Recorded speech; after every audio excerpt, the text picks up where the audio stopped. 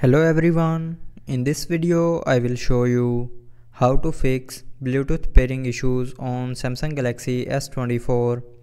So before starting the video, don't forget to subscribe the channel and also press the bell icon.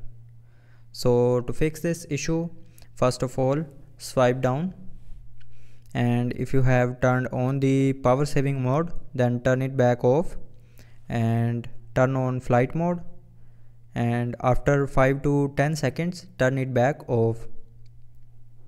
And now connect to your Bluetooth device, but if you are still facing problem in connecting the Bluetooth device, then open settings, scroll down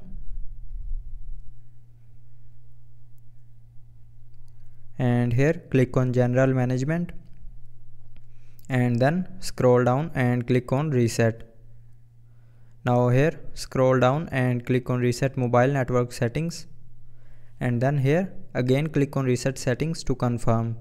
So when you will click on this reset settings option here, it will reset all your mobile network settings, but it will not delete any data from your mobile. So after doing this, your problem will be definitely fixed. But if it doesn't fix your problem, then swipe down and open quick settings panel and click on this icon. Now here click on restart, and then again click on this restart icon here to confirm.